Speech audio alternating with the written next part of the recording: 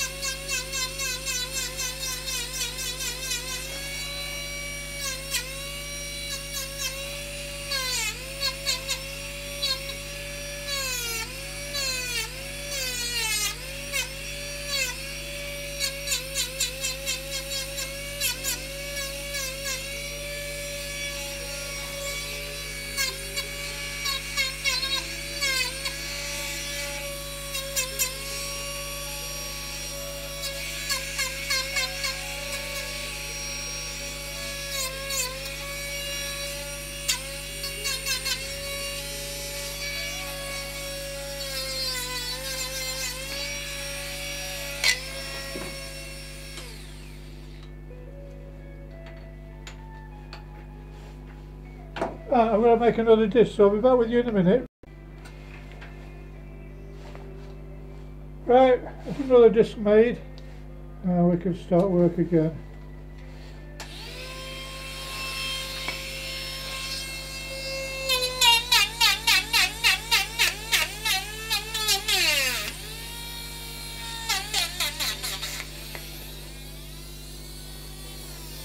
This is a reluctant one.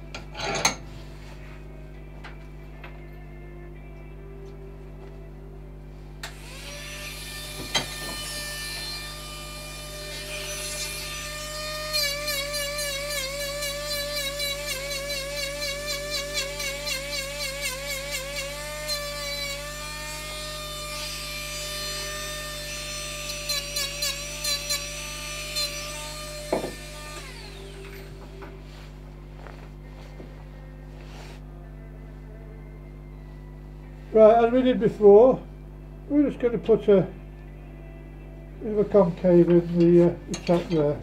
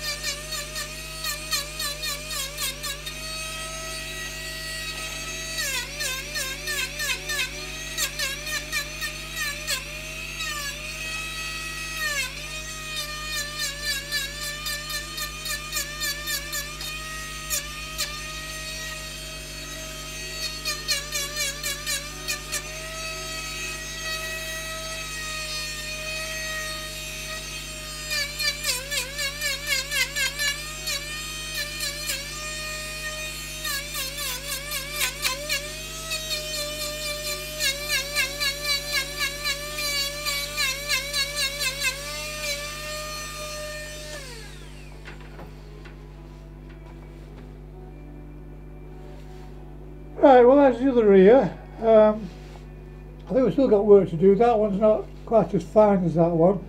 I think something we probably need to do is maybe just deepen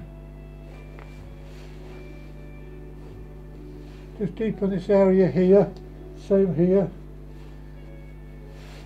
I mean, we don't want to go too deep, but just say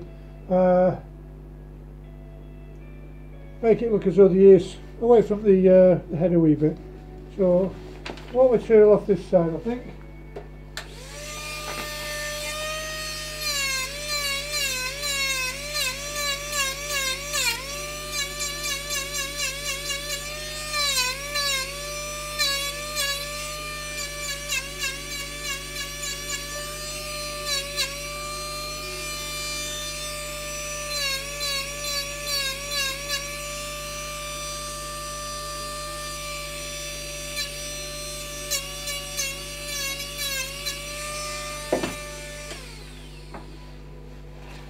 So this still needs to be rubbed down with some sandpaper to get it nice and smooth.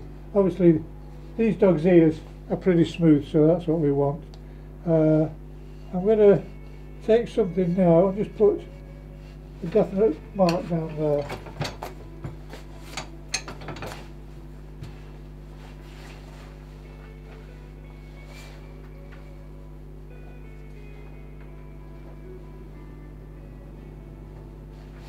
And I'm going to try that little carbon tungsten ball. I don't know if it's going to focus on it or not.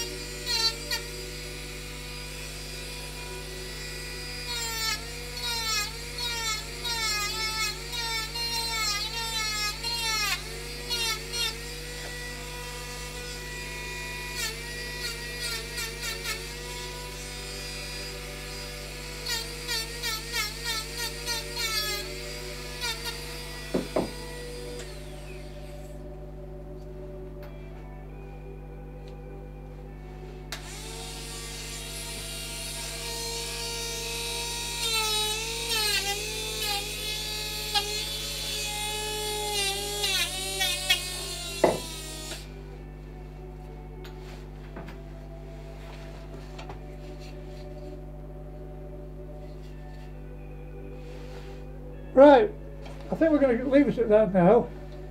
Things are dark, I don't know what time it is. Have a look, see. Oh yeah, it's 5 minutes off watering time. So I'm going to take my rat poison. So we've done 2 ears. You can see we've still got, I like to take some material off here. We've got to work underneath here and smooth everything in and work around the back. Still got quite a bit of material around the back. Well, I think we're getting there slowly. And if light's not very good in here. There we go. So that's it for today. If we can get in tomorrow, we will do. Things are not too good at the moment, so I have to just grab time when I can. Right, thanks for watching, and what can I say? We've got a viewer who was asking about the aluminium shells for working ram saw. We might just have a little bit of a session on that now. I'll just take this mask off and I can speak to you. I'm just going to disappear. I'll be back in a second.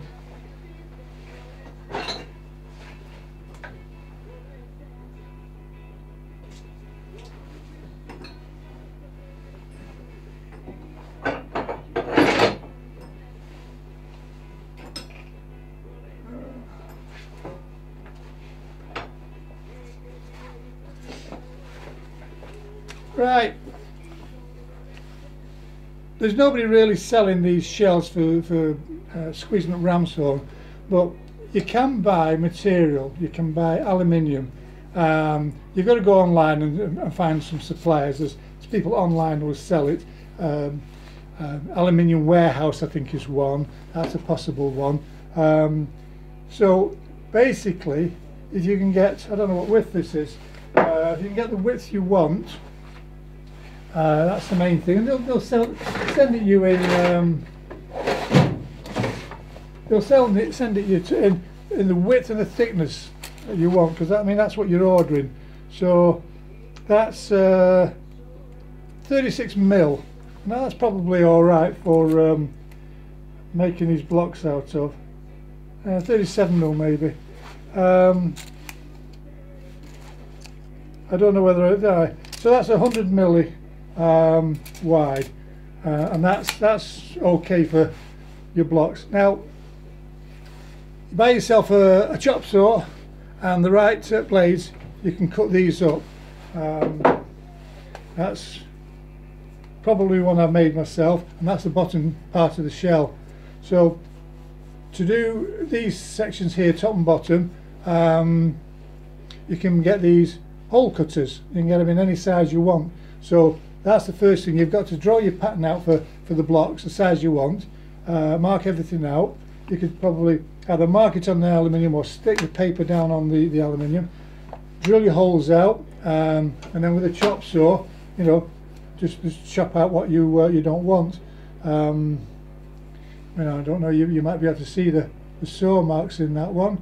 On the shell, I've got in chalk lying about. I haven't really. But very roughly, you can just about see that you've got like a U shape. It can be slightly more open at the bottom than the top. A lot of people argue whether it should be exactly parallel or it should have a slope in it. I would say the preference is your own. So again, you know, hole saw, cut that section out there, and then with a chop saw you cut these two bits out and you've got yourself a block. And then you've got that fits in there, you see, and that's for squeezing up your ram's horn. Now, as I say, if you were going to do these parallel, that's fine, because your block is upside down and you just saw into this hole you've already made, both sides. if you want it in an angle, then you've got to just tip your block a little bit so that you get the angle you want. Can be done. I made some wooden jigs where, you know, the block sat at the angle I wanted and I got the cut I wanted. Main thing is you've got to have the right saw blades for aluminium. You can cut these on a bandsaw if, again, you get the right blades, and I'm thinking probably 60 to the inch, and I don't know sort of what sort of width you'd want. You'd have to experiment. They do get clogged up very easily. Aluminium will clog your blades up, and that's why if you get a circular blade, it's best to get one for aluminium, and even then you'll get a bit of material collecting and clogging up, so you have to clean them. But anyway, as I say, you can make these blocks yourself. It just takes, you know, a little bit of organisation. You've got to find your material, and then you've got to get organised with chop saws and maybe band saws and hole cutters, and that's it. So it can be done. There we go. So I'm going to leave you, and we'll try and get back tomorrow and carry on with this pointer. Thanks for watching. Bye bye.